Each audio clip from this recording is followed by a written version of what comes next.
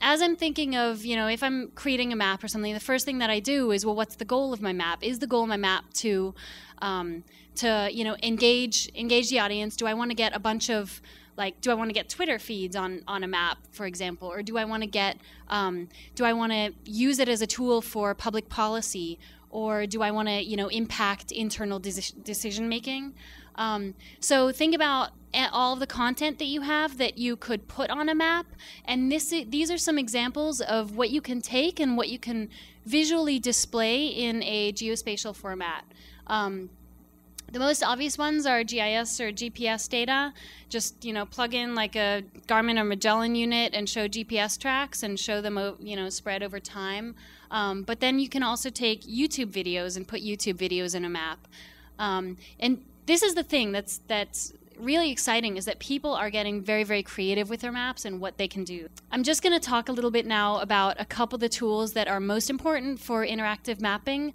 And probably the easiest and the lowest hanging fruit, the one that everybody can do, is Google My Maps. And it's basically if you take Google Maps and edit it. And then there's the Google Maps API that is a little bit, it's somebody who's a developer is going to have an easier time using the Google Maps API, but it's basically the richest way that you can customize your own map. You can take your own custom data and put it into a map and make that map queryable.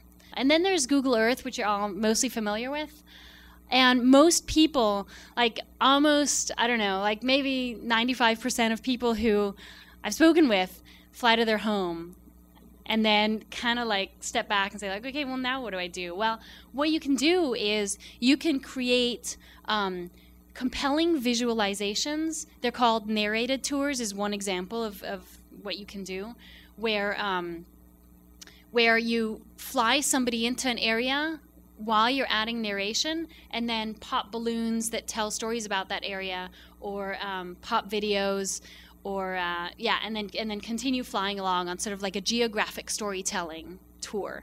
Fusion Tables is a new tool that it's not underneath the geo sort of umbrella, but it's becoming really, really important for geographic display of spatial information, because it's, as you can kind of see in this little image here, it's taking spreadsheet data, taking data that you like Excel data or data that you would display in spreadsheets, and using it as kind of a database in the cloud, where you populate the spreadsheet with information, and then you click visualize, and you show it in an instant like that on a map, either a point map just with points over the globe, or an intensity map like this.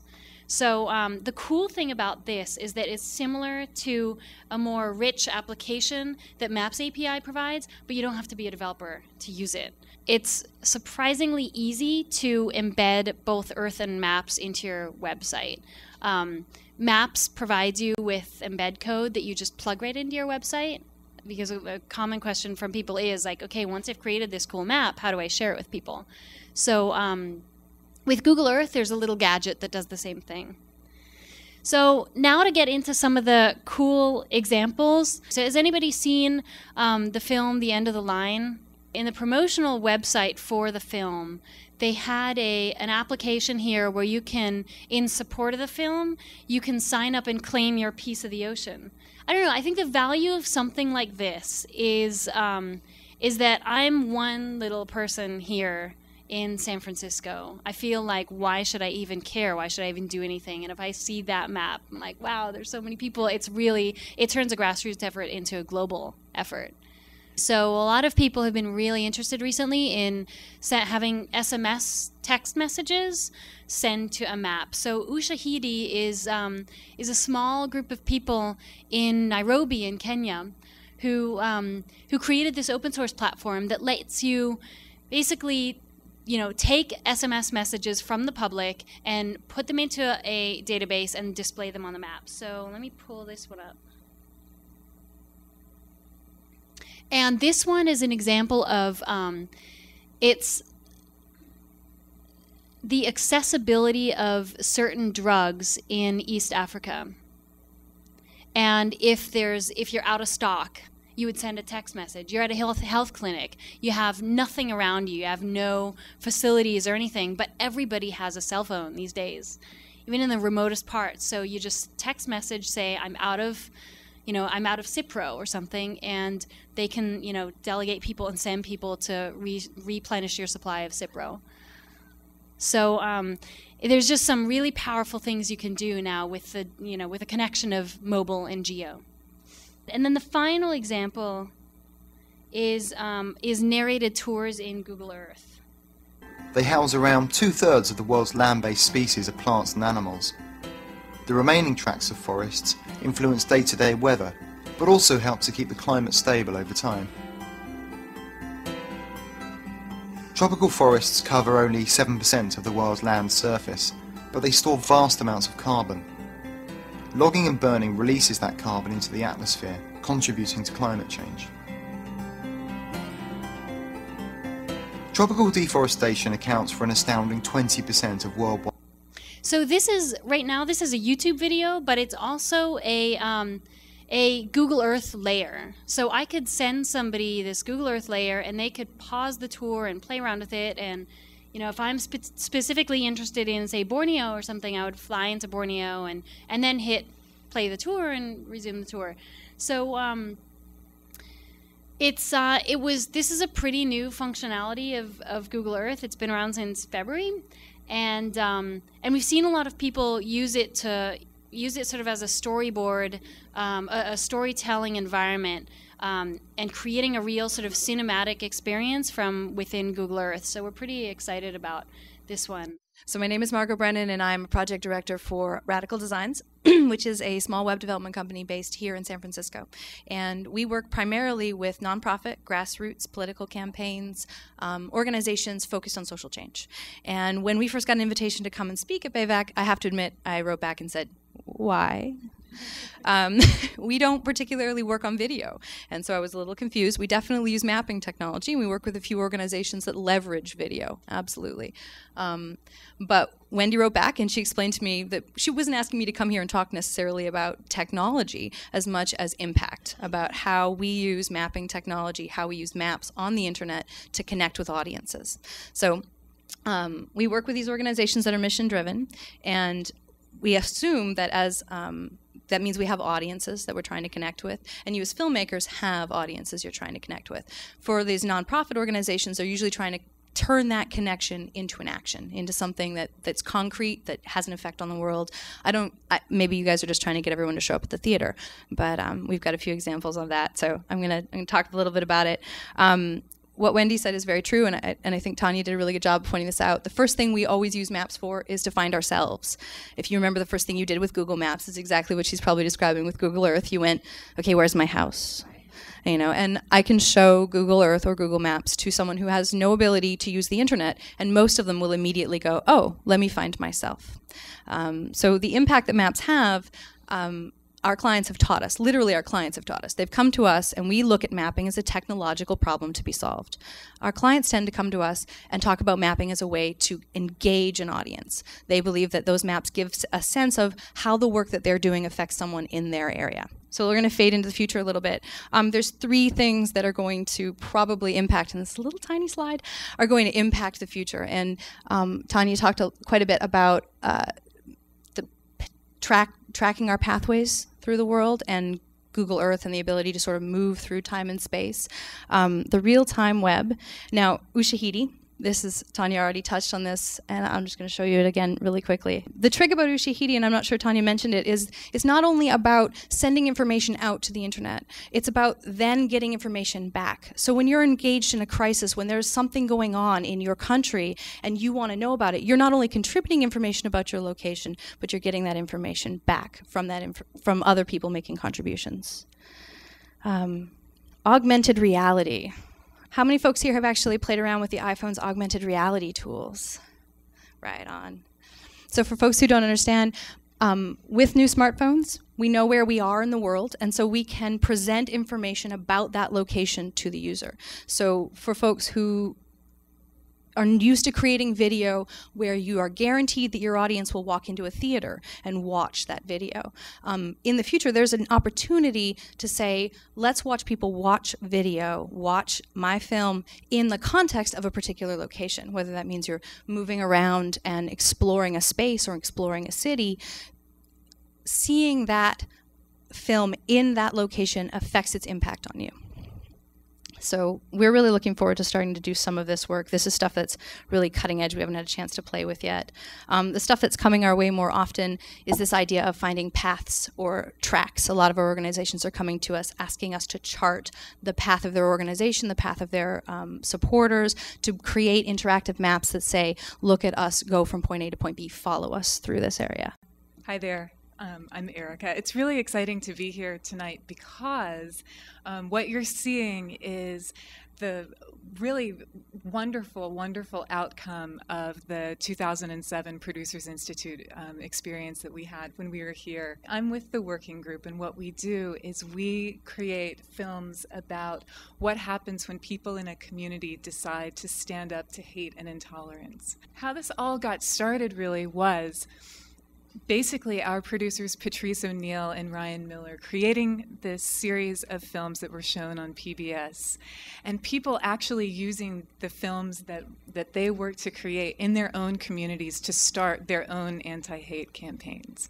And so what we decided to do through the magic and wonder of the Producers Institute, who allowed us to create a prototype and then later work with some fabulous web designers and developers, is to use a map that helps connect people who are using our films and tell the story of what people are doing across the United States and really around the world to affect positive change in their communities. So I can tell you a little bit, or I'll show you a little bit about what this looks like. So you're looking at our map here, and you'll see that the map shows data points that represent not only recent hate crimes, but also the green dots of where people are taking positive action and where local movements are happening. So one of the examples that I can show you here is we've got a link to one of our videos showing, for example, when the Klan came to rally in Kokomo, Indiana. The citizens actually came together, and you can watch a documentary about that. And if you're in that area, you can also see who else is in the area using the film and connect with them. So what we're doing really with this map is it's not just about kind of putting our resources up there, but it's allowing people to actually put themselves on the map and share what they are, what they're doing in their local communities. One of the interesting things about the map, too, and about just our films in general, is people have actually used Not in Our Town to start their own groups. And what we decided to do is basically use the map to show where they are and what they're doing. And so, for example, you can look here in West Virginia and see that there's a group that is a Not in Our Town group that's not only, putting themselves on the map physically, but they're working towards an inclusive community, and they're showing up on our site. They've got their own group page as well. So if you see these folks, you can see exactly what they're doing.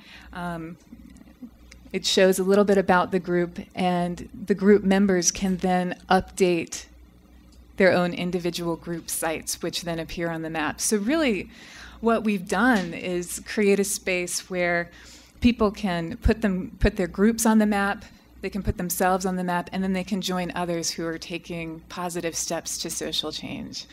And yes, yay! And so it's really exciting. It's we're right now kind of previewing the site, and we're connecting with our community members who are doing this kind of work, and showing them how to use this. So it's been a really interesting process for us, because it's not just about creating the technology, but it's getting people to really use it and get familiar with it. The other interesting part about this, too, is that you can put yourself on the map and show that you're taking action against hate in your community. And to get listed, you don't just add your name, but you show what you're doing. So if you're interested in getting on the map, you can start a Not in Our Town group, you can host a screening, organize a forum, write an op-ed, and that's how you get your dot. But most importantly, too, you let other people in your community know, hey, I'm standing up to hate, and I'd like to connect with you, too. So that's why we do the work that we do. I've had an interest in visualizing how to get to places that are a little bit more remote. The maps in Laos, Cambodia, Burma really stink. I mean, they're awful. So getting into the rural areas, in a lot of cases, is just big blank spots. What we're trying to do is work with people, locals there, that know the ground truth, to do updates. And so now we're leveraging people in Laos and Cambodia, mostly in urban areas now, to do updates to make the maps better. And there's layers, if you've looked at Google Earth, of other sorts of objects than film right now. There's Panoramio that does photos, and there's also Wikiloc that does routes. And so what I've been doing in conjunction with my updates, and I can see how it could translate to videos as well, is showing street signs, basically. You know, turn here to go to the temple. So you're out in the middle of rural Laos, where I'm not necessarily a really good Lao speaker, and I've gotten lost kind of really a lot. So what I do is I have my little GPS, and I take a picture of the sign that says, you know, go this way in Laos, and mark it, and then maybe put it up on Panoramio, and also show it on Wikiloc, show the route. The bottom line is that anybody can use Google Map Maker. It's available for 174 countries. What you really should do is go and do stuff in Laos and Cambodia, so I don't have to do it all the time, and trace over roads and canals and all the rest of these natural features. And part of it is we're trying, some of the folks at Google and I are trying to get the attention of some of the embassy and USAID and others, because what I really want to do is not just roads, but look at power plants and water purification and some of these other things to try and figure out how to do some more infrastructure stuff. Now, the last piece, and maybe the best time to film, is some of these guys that are doing the tour groups for travel are in fact doing videos of showing how one gets across a rustic bridge out in the middle of nowhere. And so what I can conceive, and what I was planning on doing on my next trip, take a camera, my flip video or who knows what, geolocate. So it's the next step past the Panoramio stuff. So we had the still photos, we had the Wikiloc showing the routes, and now we can actually go, and some of these things that are basically unmapped, rustic bridge, going across a ford with some video, and show others how to actually traverse it. How bad is it? How deep is it? All of those kinds of things. So it's more of a, you know, I don't know, a do-it-yourself travelogue. So I don't know if you're familiar with Quest. KQED launched a Science, Nature, Environment project about 3 years ago now. And from the very beginning, we said this is going to be a multi-platform project, and it's going to not just be a TV show with a companion site, not be a radio show with a companion site, but actually have online as the center. And because it's a Science, Nature, Environment project about the Bay Area, place was the centerpiece of that. So we actually made the site to have place at its center. As you see right here, this is the homepage of it, and it is a Google Map. Thank you, Google Map API. You'll see all those different waypoints on there. Actually, every time a TV crew goes into the field, every time a radio crew goes into the field, they are making GPS locations of where they're doing their shoot. So you can actually navigate all the content of Quest by location. If you watch any of the video segments, I invite you to do so at home. You actually see the Google Map fly-in from the Google Earth at the top end of many of the pieces. I wanted to show this one because this is part of what we do for educators. So we believe that public broadcasting was actually founded, particularly public television, around education. You remember Sesame Street? Back 40 years ago, it was really a radical concept to go out and say, this medium, this new thing called television can actually teach ABCs. People actually didn't believe that. It was really quite a radical idea. Sesame Street sort of broke the mold. You can use new technologies to teach. 40 years later, internet is that new technologies and the mobile devices that we're dealing with, et cetera. So one of the things that we do is we train educators, formal and informal, to make maps. So this is an example of one that they made.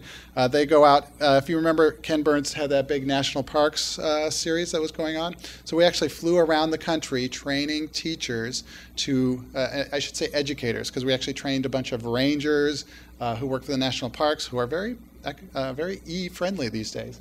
Very interesting. To do this, this one was a local training, so it's easy to show. But just as actually Tanya was talking about, you can put video in these things. So these are students or their teachers who go out with that flip video camera that we were showing before. They take a little piece, they make a little piece of media, they come back, and they place it on a collective Google map. These are all put together, and they can collaborate because Google My Maps has that wonderful collaborative feature. You just sort of invite a whole group into it. So we train the teachers, and the teachers go back, do this with their classrooms. Sometimes, classes can't get out into the field, so they actually do these trips virtually. Sometimes they actually go out to Crissy Field or other places and make maps unto themselves. I won't mention too much more, except we don't have the device to show it, but most all this can be done on this device now today, right? Too, and so it's very nice, particularly with the acceleration, with the Androids catching up really quick. You've got iPhones, but many of these devices have this. If you use, we use programs like Every Trail. In fact, Craig, who's worked on the Quest site, is actually at Every Trail right now. It's a great little application you can download to your iPhone, and you can make a map.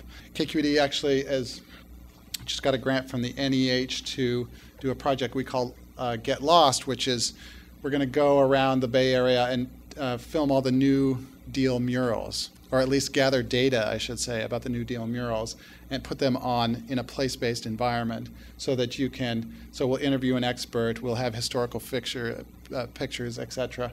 But it won't be just sort of a television show, it'll actually be a locative experience so that you'll download this application, you'll be walking around the neighborhood, you'll say, oh, there's a mural over here, you want to see a little bit more about that.